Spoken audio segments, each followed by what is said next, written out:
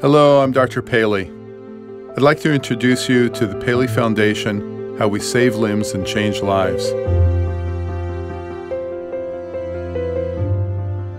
What is the Paley Foundation? I began the Paley Foundation in 2010 so that children, regardless of socioeconomic status or geographic location, are able to obtain limb-saving treatments. Anywhere between 1 in 50,000 to 1 in a million children are born with severe congenital birth defects that result in amputation.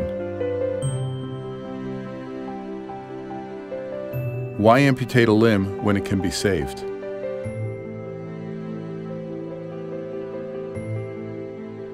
How does the Paley Foundation prevent children from having amputation?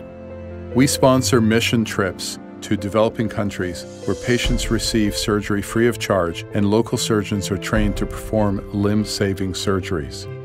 We also bring surgeons from hospitals from around the world to the Paley Institute in order to train them and then return to their country where we visit them and work with them to teach a village to fish. The Paley Foundation also supports educational events in the United States and overseas in order to teach doctors from around the world. We prepare and publish our own educational materials to disseminate to medical professionals.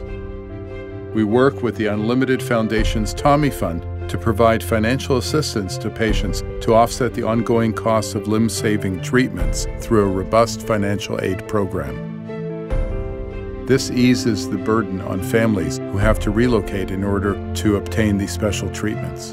Most of us take walking on our own 2 feet for granted. While modern prosthetics have come a long way, there's still no replacing having the feeling of your own leg or your foot in the sand. That is priceless. Thank you for coming tonight and supporting the Paley Foundation to make all of this possible.